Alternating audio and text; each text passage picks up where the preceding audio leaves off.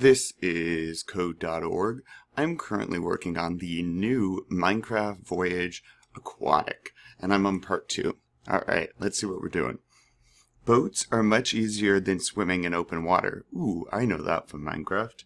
Head to the end of the dock to hop aboard. Alright, so let's see here. Let's first of all, remember that if you click run, it should run the code. Oh, well, we don't have any code, so nothing moved over here. I'm going to go ahead and reset that. Our code is always here, our blocks of code, and then our instructions as well. Okay, and we can change the size of the game board if we would like. Now, let's go ahead, workspace 1 of 5 blocks.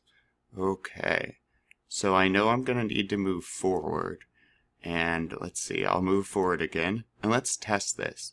I would always run it after just a few blocks, because it's easier to avoid mistakes that way. It's really hard if I have 10 lines of code to figure out what I did wrong, so I always hit run after a few times. And good thing I did, because I only needed to move forward once. And you notice to delete, you can just drag and drop. Okay, let's say then, let's try to turn right. I'm going to reset. Okay, that looks better. And then move forward 2.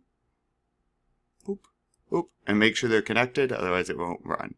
You can also see actual text, right? And it looks more like JavaScript, but that's a coding language. Let's go ahead, reset, and run. Once, twice. Ah, Steve and me made it. Perfect.